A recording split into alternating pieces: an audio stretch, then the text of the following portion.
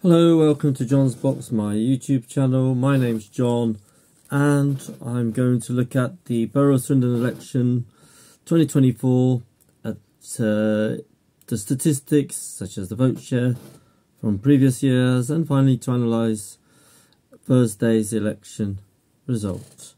So looking at the total votes in Swindon, in all Swindon wards for 2024, there was no real change in the percentage share.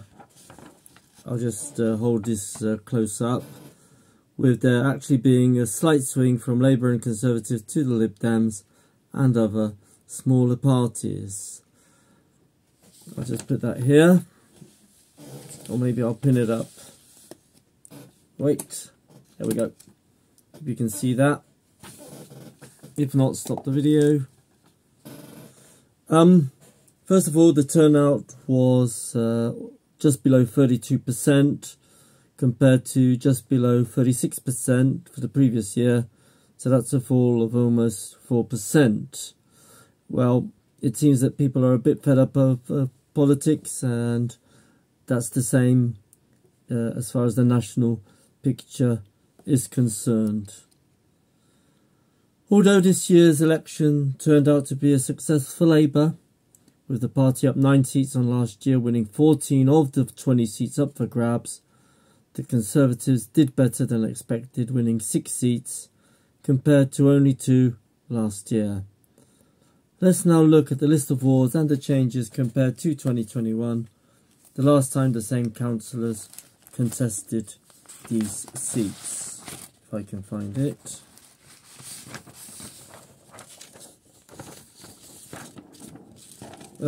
My predictions, if you watched the previous videos, my predictions are out. I underestimated the Conservative result, being a bit too pessimistic as far as they're concerned. Well, as you can see, here we have the seats held by the Conservatives in 2021, and these are the ones now which were gained by Labour, as you can see, and held by the Conservatives. Again, if you want to freeze the video, please do so. You'll find the actual results on the Borough of Swindon website, or on the Evening Advertiser or Wikipedia, if you put in Borough of Swindon 2024 local election results. Let's now look at the makeup of the council. So Labour now have a majority of 25. The number of councillors have gone up to 41. The Conservatives have 15, and the Lib Dems remain on just the 1. So Labour are fully in control of the council. So in summary, the general election should be held by the end of the year. It's probable in the autumn.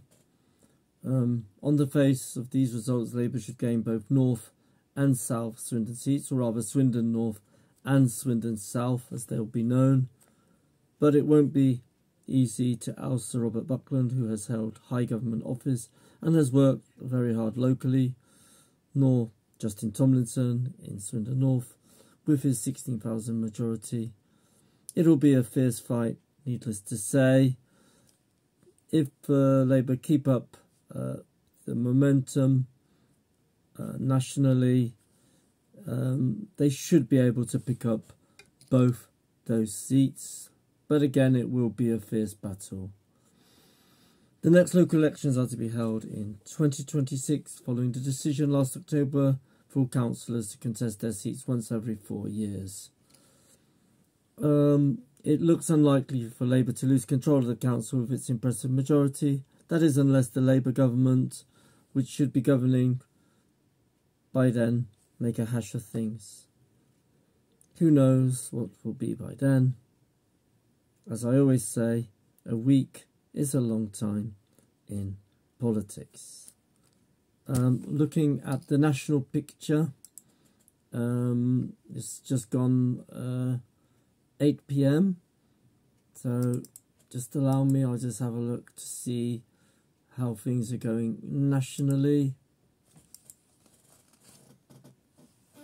So of the 99 of the 107 councils declared so far, Labour has 1,019 councillors, that's 169 up.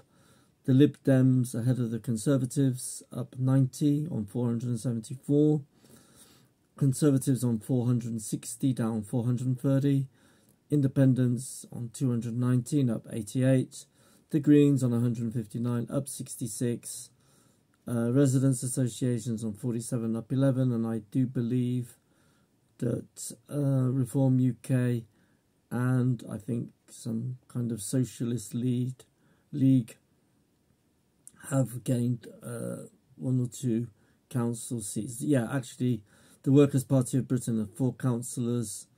Reform UK have 2. That means that Labour are on in control of 48 councils.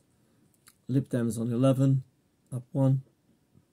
By the way, Labour are up 8 councils. The Conservatives are on 5, down